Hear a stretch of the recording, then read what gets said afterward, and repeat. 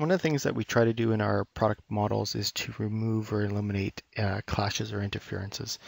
And the real reason is that we want to take account of all those clashes and add penetration so that on the production floor, they're not adding these field penetrations, which can be very costly and time consuming and doesn't give you a good quality result.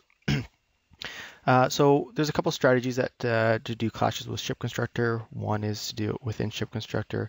The other one is to leverage Navisworks, which is the workflow that I'm going to show you here. So here I have my whole project. Usually when you're doing clashes, you might, depending if you're doing the final penetrations or if you're just doing a block, you might just load a particular portion of your project. So to do clashes, if you go to your Home tab and go to Clash Detective, I should mention that you have to use Navisworks Manage to do clashes. The Simulate does not have this feature set.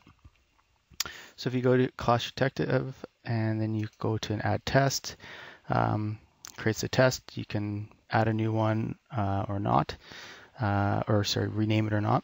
And for this clash, I'm just going to do pick some drawings in the block 322. So I'm going to select all the items on the left-hand side. So you specify what drawings or what selection set you want to intersect the other ones. You don't have to do your whole project. If you want, even just by part types, if you just want to do a pipe with structure, you'll be able to do that. If you just want to do your HVAC. So there's several different strategies that you can use to determine what you want to clash here. So if I just select everything on the left and okay. Then you start specifying your tolerance. I'm going to use 0.1 meters, which is fine. If I want to change the rules, I can do some rules here. In this case, I just have ignore items in the same file. You don't need that checked, but it all depends on what you are checking. So once you set that up, you just click on Run Test.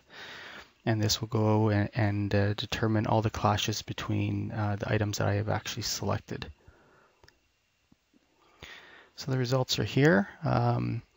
So it found 27 clashes, which is actually not too bad. I would have expected a little bit more since there's absolutely no penetrations yet.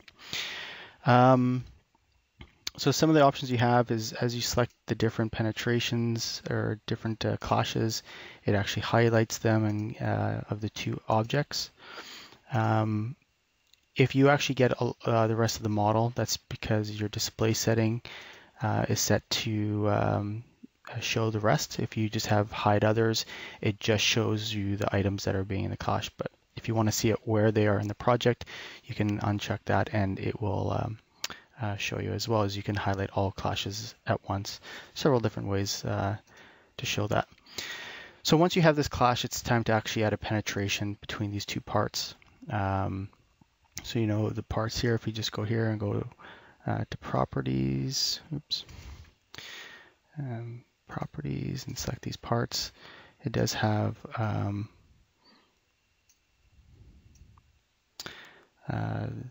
all the ShipConstructor information. So that's in particular drawing C2M08, and this is in a particular drawing as well and have all the properties. So you can find the drawing name and navigate it ShipConstructor either using the Project Explorer or Navigator. But the easiest way is really just to right click on these items and click on Switch Back. And what this will do is that it will load the drawing in ShipConstructor. So this is Navisworks working. There's nothing that I've done here. The only thing that you have to do ahead of time is to connect to the project and type in the command nwload. And the nwload just communicates with Navisworks, so it knows. So Navisworks knows where ShipConstructor is. So as you can see, it opened up the drawing and it actually changed the view and selected the part exactly how my Navisworks is located. So this is an exact same orientation as my ShipConstructor drawing. So I can do the same also with the structure drawing.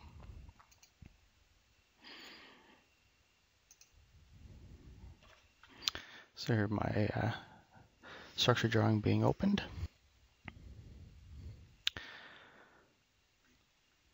So it's open. So if I go back to my pipe drawing, and this is the penetration. So now I have to get this drawing into to create the penetration. So I can do use my M-link or my model link up here, and I know the drawing name.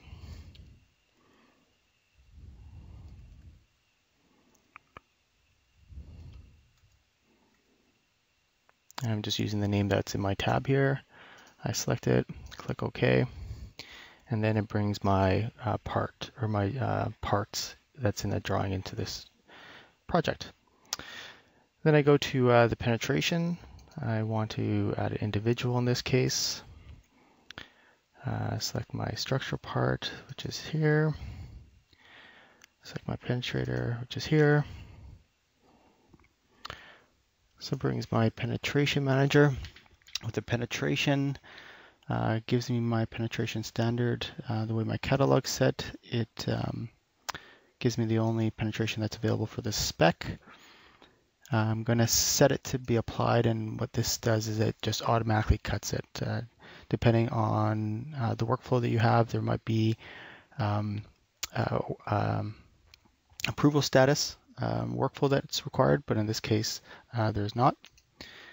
So I'm going to request penetration, click OK, and then my penetration is created in my structure part. So if I save this drawing, and then what you'll see now is that when I go to my structure drawing and I reload this information,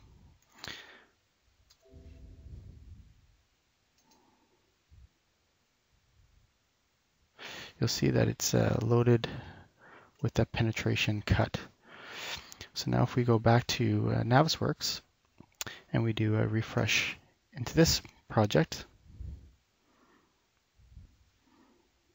and then go back to my clash, you will see now that there is no more clash, that this one is being resolved. So you can go and click on resolved and move on to the next one. And you don't have to do them all at once or one at a time. You can do them several at a time. And yeah, so I hope that was useful.